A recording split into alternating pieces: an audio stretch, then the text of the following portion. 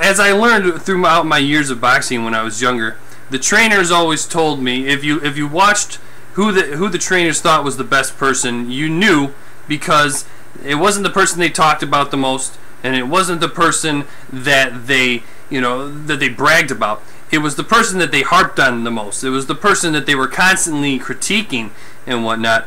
And they would get in your face and they would challenge you and they would do all these things.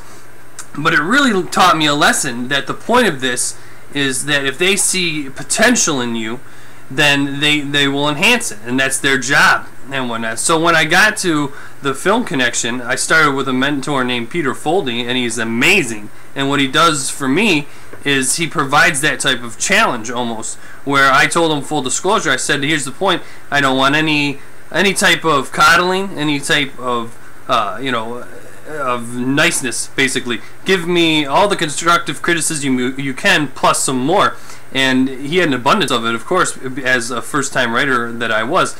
But I didn't take it as a bad thing. When I first off, I would send him these samples of the first 10 pages of a script I was working on.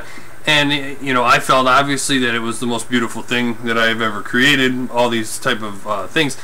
But he would send back all these notes full of red ink, basically. And, I can understand where people would have the immediate reaction to say, wow, well, what does this person know? Or, they don't understand what I was trying to do with it, blah, blah, blah.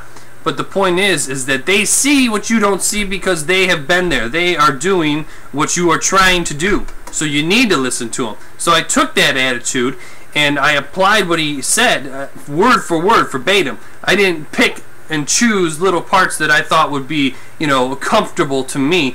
I did what was not comfortable. I pushed myself to the limit, and I took every single piece of advice he gave me, even the ones that I thought were incorrect, and I applied them to every page and every word that he said, and it really sharpened and turned my writing into something that I never thought I could even do. And throughout the first couple of weeks, it was a kind of give and take relationship where I would give ideas and he would, or I would show him these ideas and he would give me all this feedback that I didn't think was right. But I knew in the bottom of my heart that if you just trust the trainer or trust the mentor, then they will get you to a place because they see the potential. They will get you to a place where you need to be, where you see your own potential. Because I'm sure as a first-time writer or as somebody who's the first time in the Film Connection, you see it from a narrow view. You see it through your view. And once you start working with the mentors, as I found, you really understand that if you have an open mind, but this is the key, you must have the open mind. If you have the open mind, they can get you to a place just like mine did and is currently doing now, because I'm writing an incredible script that he loves.